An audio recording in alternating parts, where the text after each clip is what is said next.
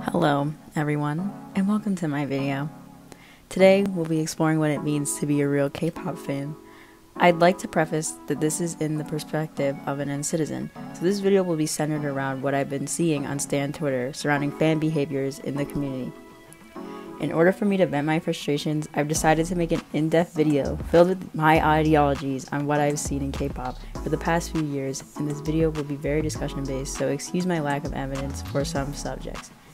With that being said, I don't expect people to agree with me. These are all my opinions, and you're free to have your own. With that being said, let's begin.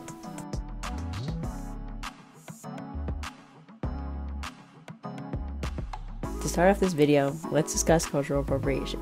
Cultural appropriation is taking an aspect of someone's culture and using it as an aesthetic or profiting off of it for personal gain. We see this fairly often in the K-pop community, from the appropriation of Black culture to South Asian culture, and I believe many of us know that this isn't right. But what a lot of us fail to realize is that it shouldn't be weaponized.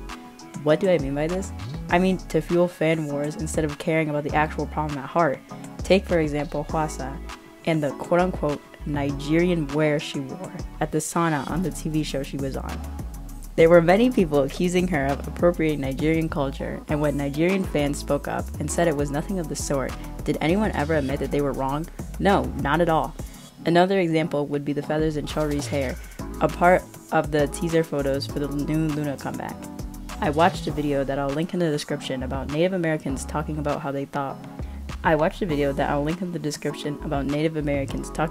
thought was cultural appropriation based off a few K-pop photos, and when they discussed Chori's, they said they weren't offended.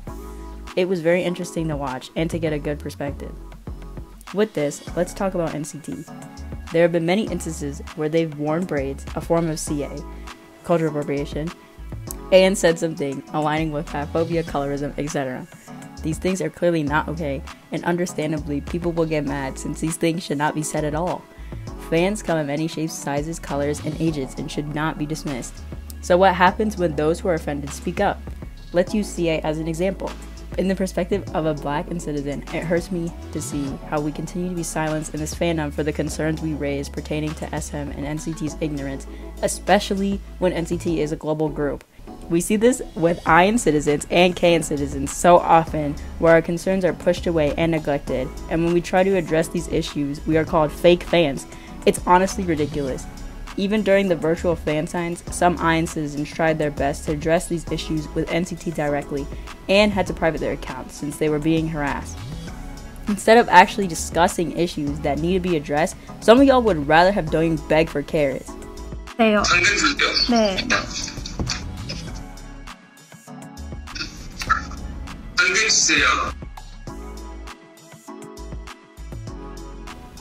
It's literally fucking embarrassing. I could go into even more depth surrounding the issues with Nctzens and not understanding CA and other problems, but that is for another video.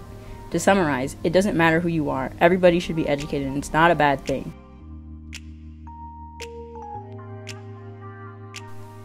I'd also like to briefly talk about mistranslations. Although K-nets get on a lot of our nerves as fans, keep in mind we are no better.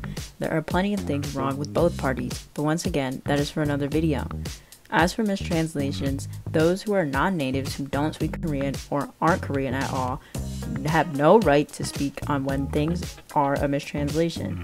I find it quite annoying for fans to say, that is not what X-Idol said, when they speak no Korean whatsoever, and like I said before, being silenced is very frustrating. Who are we as non-natives to speak upon the Korean language when we know nothing? Keep in mind this is K-pop, they speak Korean and are made for Korean people. Moving on to holding idols accountable, let's talk about the boycott. For more context, on Twitter, before the comeback, a tag was going around about boycotting residents. This was because of the voting surrounding some members not getting equal promotion for the album when it came to secondary content that was mentioned in the V-Live. Many Nctzens and Nctzens participated in trending the tag, and within hours, SM responded with this. Fans who love NCT, hello. We apologize for the confusion caused by the Wish 2020 voting program during the NCT 2020 live event.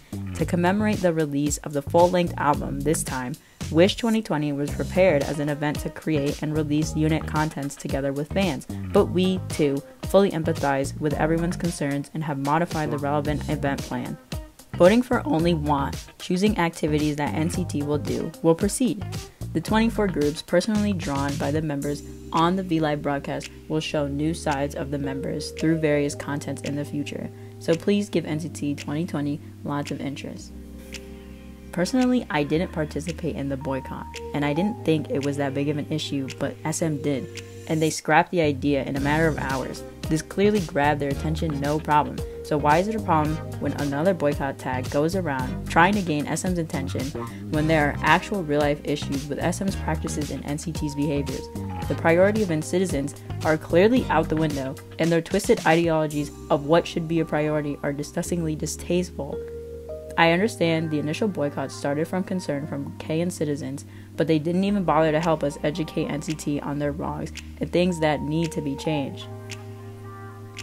Many POC and Nctzens were involved in supporting this boycott, including me, and to see people say, "You guys aren't real fans," felt like a slap in the face. It's called tough love. Everyone should hold their faves accountable instead of letting them run around ignorant. The hypocrisy here is very prevalent, and it's actually what made me want to make this video. Finally, as fans, we shouldn't feel afraid of holding our faves accountable, and when others outside of fandom hold NCT accountable for their actions, don't fight it. It's the truth. What are you gonna say? No? If so, you're failing to realize the real issue at hand. Comfort idols. I have a bit of a problem with this. I understand people find safe places and hobbies, but many find comfort in these specific idols and take the term idol too seriously. Let me read the Google definition for y'all. Idol, an image or representation of a god used as an object of worship. After reading the definition, take note to the similar words below. Icon, god, image. These words show worship, like the definition says, and yes, although they are called idols, how about we take a moment to realize how bad these labels are. Nobody should be put on a pedestal of worship, because we are all people. We don't have to jump through hoops for these idols. An example of what I mean is streaming. Is streaming important? Yes. It fits a lot of the criteria for award shows, but what if I were to tell you you weren't obligated to stream? Many stans seem to be tied up in the ideology of what a fan is based on the amount of effort a fan puts into supporting a group. I don't care what group it is you stan, but no one owes a group anything. In my opinion, a good fan is someone who likes the music and members. That's really it. We make mistakes, we disappoint, we learn, we have emotions, we change, and not everyone has to follow them so blindly. K-pop stans, from what I've seen, continue to behave like a blind herd of sheep when they don't have to. We can still enjoy our idols, Willis calling them out. We can view them as an entertainment instead, as I've always had. There's a lot more to discuss when it comes to the harmful indications of the term idol, but this is also for another video. For this next subject, I'm speaking from the stance of 2016. I've been a K-pop stan for over 4 years now, and to see the shift of stan culture right before my eyes, 2016 was full of so much encouragement, and people weren't fighting as often as it is now. There was less competition when it came to voting, streaming, and everything else under the sun. It's constantly this he said, she said BS when it comes to fandoms, and it becomes tiring to scroll on Twitter and see it. Everyone is trying to tear the next group down, one after the other, and I can't do it anymore. How do we solve these issues within the community though? Here's my advice. 1. Take a step back when things get hard. Your life shouldn't revolve around getting the next news update about your favorite group. You don't have to spend every second of the day streaming or worrying about some random ass bitch on the TL talk about how Tail can't sing. Go outside and touch some grass. 2. Ask yourself, is the fight really worth it? What do you gain? Is this benefiting you in any way? 3. We should work together for achievements to make this community a better environment. A music genre doesn't need to be dealt with so seriously. It's just music, and everyone should be able to have fun and enjoy what they're listening to. 4. Drop meaningless fandom beef. I don't care if Nctzens hate Blinks for what they did during a specific era, or if Rebel Loves are quote-unquote toxic. Stop worrying about it, and stop generalizing fandoms as bad when every fandom has bad apples. So, what constitutes a real K-pop fan?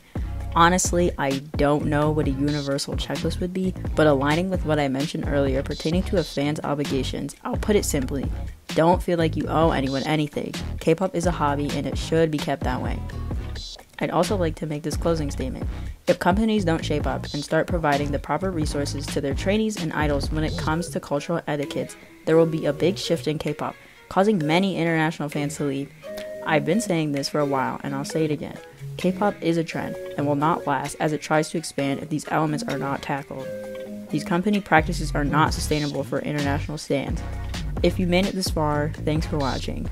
I hope you enjoyed this video and listening to my thoughts. Some people who inspired me to make this video are at Nctzens on TikTok, where she made a similar string of videos, and a bunch of other K-pop YouTubers who I can't list here since it's a lot. I'd also like to plug Nctzens on Instagram.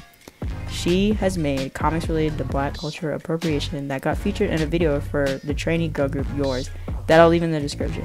I plan to talk about other rising issues in K-pop when I have the time on this channel, so please leave some feedback for the future. Stay safe and have a good day.